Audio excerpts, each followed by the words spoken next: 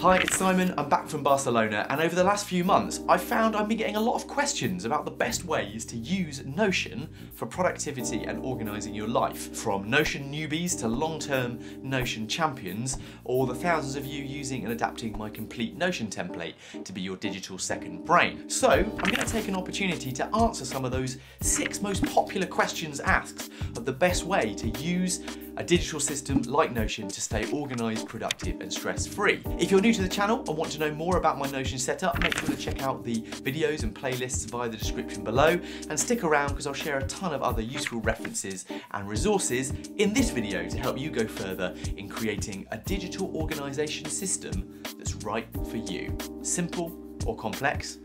Let's talk about it. The most common question: what on earth is a second brain and what's the point in it? Well, the concept of building a digital second brain is now actually about 10 years old. It's inspired by the seminal productivity book Getting Things Done by David Allen. Tiago Forte doubled down on that idea that, as Allen says, your brain is for having ideas and not for holding them, and he went and designed the fundamentals of how you would turn David Allen's early second brain concept into a more detailed formula for efficient and effective personal life management. Say that in a hurry. And all the other productivity buzzwords you can get your lips around. Tiago even released a book this year aptly named Building a Second Brain, and it's quite good. One of the key concepts in this was to use what he calls code as a basic process for using a second brain. That is to capture, organise, distill and then express ideas or information. Notion is a great platform for doing this and was my platform of choice to build my own. Why? It's great for capture, number one, using the web clipper,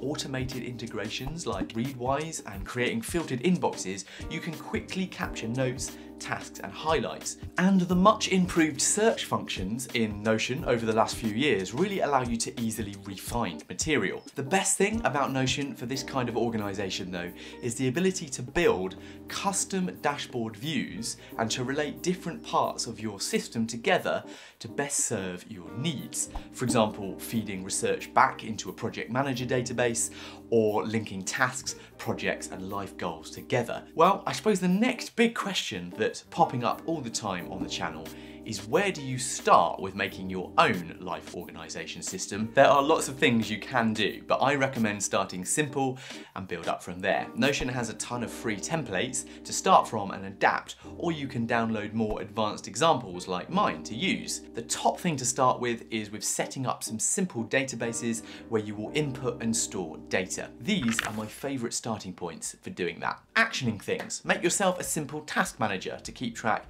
of your day-to-day to-do list. A place to drop tasks and then organise them by priority and due date. Planning. Create a place to clarify your goals and vision for the year or the month or whatever. That could be as simple as a page of prompts or building an integrated goal-setting database that links into project habits and tasks databases. Knowledge and note-taking, the big one that Tiago talks about. Make yourself a knowledge bank. That's what I call it. Ali Abdul calls it his residence calendar for things that he reads, watches or listens to that inspires him. August Bradley, another Notioneer, calls it his knowledge vault. Basically, it's just a place to gather all the ideas and references you find each day and go, ah, that's great, I should remember that. Create a simple searchable database with categories and tags that allow you to resurface and refine things and link them to other outputs later on. And finally, what about creating? Make yourself a simple project manager where you can plan and make notes on any of the key things that you're working on,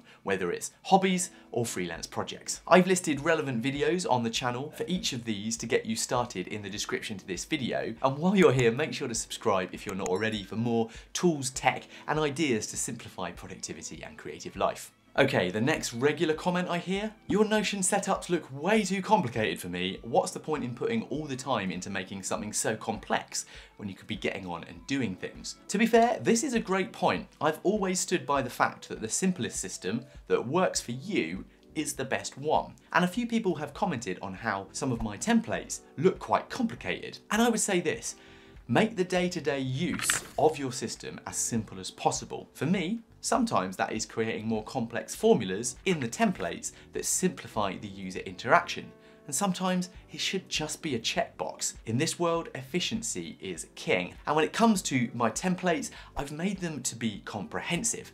I don't expect everyone to use everything. In fact, the point is it's there to be edited down. If you download big Notion templates like this, work out which bits are right for you, edit it, simplify it, and just throw away what's not relevant. Some people focus on journaling and habit tracking, others are focused on goal setting, others on capturing references and making notes. What's most important is that you use your system based on a way of thinking and that you build habits to make that system work for you. Everything else that's making the process more complicated, you should get rid of it. So here's what I think. For most people, the ideal simple solution will likely be a calendar to plan your time, an inbox and task manager that helps you take care of your to-do lists, a place for capturing and organising notes, info and references that you want to be able to find when you need them, and a place to plan, set goals or reflect. Now that could be as simple as a journal or a habit tracker or perhaps a guided goal setting template. The next question, should I download a template or build my own? I personally feel it's good to combine both, and it's why I publish build tutorials as well as setup tours on this channel. There is no substitute for learning the basics of Notion, like relation columns to help link your tasks and projects together, or captured references to creative outputs. Building your own system means it's tailored to you. Then again, downloading templates made by Notion masters can help you unlock and understand the power of more complex formulas to create beautiful reporting views or track progress on something like a progress bar. I try to build templates that allow users to take the ideas they like and throw away the stuff that's not relevant. And question 5, what's wrong with pen and paper?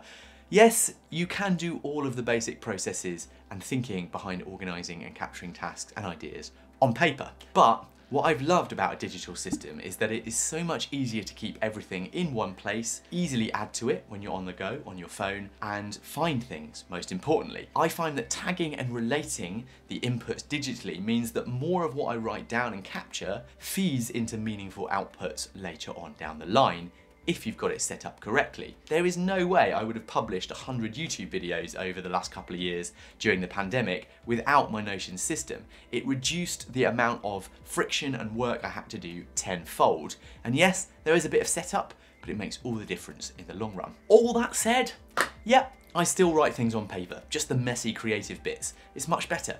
And if you love your paper notebook or want to keep things super simple, but like the idea of a digital place to keep things, check out my video on analog versus digital planning in the description.